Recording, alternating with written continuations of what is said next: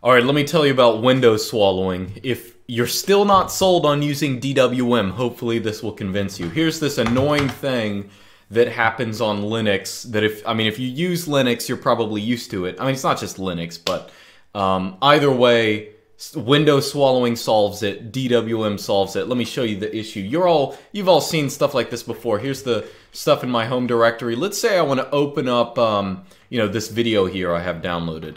Okay, so I'm going to run mpv, and then I'm going to run it on that video. Okay, so what happens by default is that window, video is going to pop up, so it's in a separate box. And over here we have this original window that was open, and it's just like running nothing. I mean, I guess it has some information about the file, but like, who cares about that? If I want to know where I am in the file, I can just see it in the video program. So for those of you, right now I'm actually running i3. I installed i3 just so I could show you this deficiency. It's totally deprecated because DWM has a way of dealing with this problem. And actually, it's even worse than you think, because let's say, oh, I want to get rid of this terminal window, so I'm going to X out of it. That, of course, is going to X out of the window as well, which is a big pain. Okay. Other example, let's say I have a JPEG file here. So I open it in my image viewer. Okay, so here's my JPEG file. Oh, it's one of those cute little retarded Pepe things. Okay.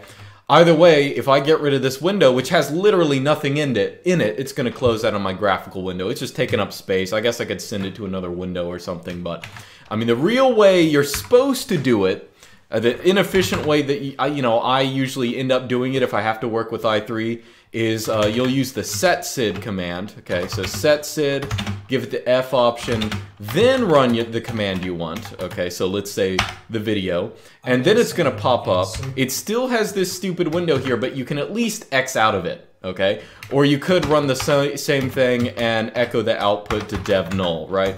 All of this is stupid. I'm telling you how to do this, assuming like maybe you already know about this, but it's just something you shouldn't have to deal with. So now let me show you the same problem, but with the solution in DWM.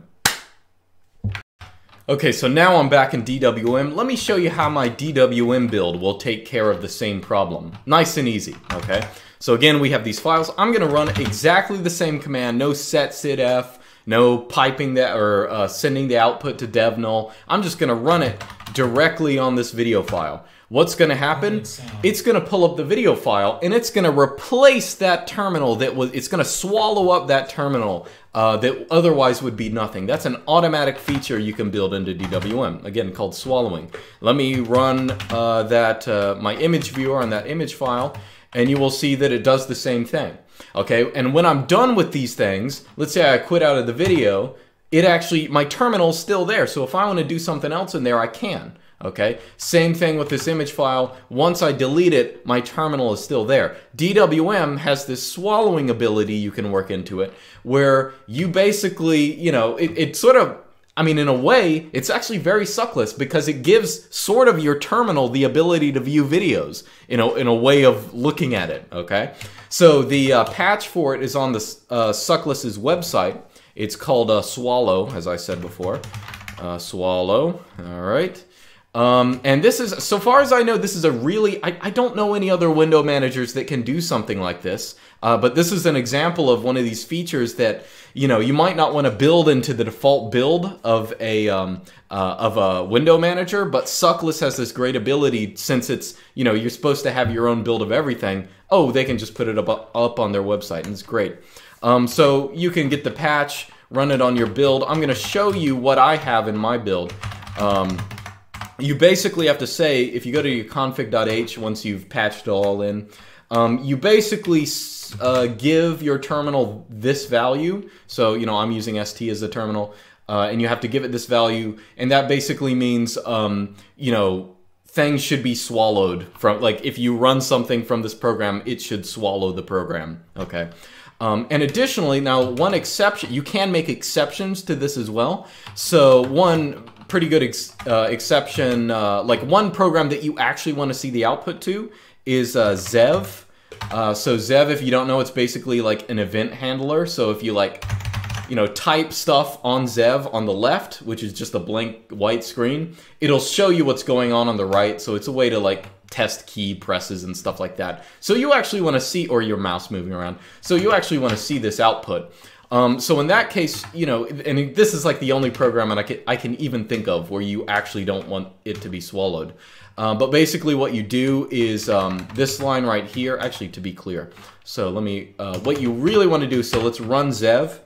And you want to run xprop and click on Zev, and it'll tell you its information, like its official window name is Event Tester. Well, then you just go here and you can put its title as Event Tester and say, oh, give it the no swallow, one for no swallow. Okay, so that's how you do it. So this is just a really sweet feature of DWM.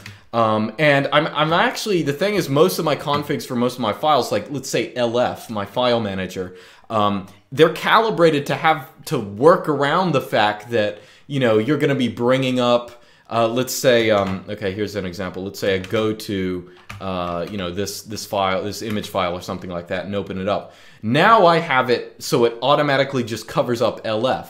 I just have LF created. Now, if you were doing this on i3 or another window manager, you would either have to put in setsid and then, an and at the end so it doesn't, so you can basically keep working on your terminal. You have to put all that junk in. But in this case, you can, again, it basically turns your terminal, it gives you your terminal in practice the ability to watch movies or look at images and stuff like that without having to think about it. So it's one of those great features of, it really shows you the usefulness of, I guess the suckless mindset or whatever.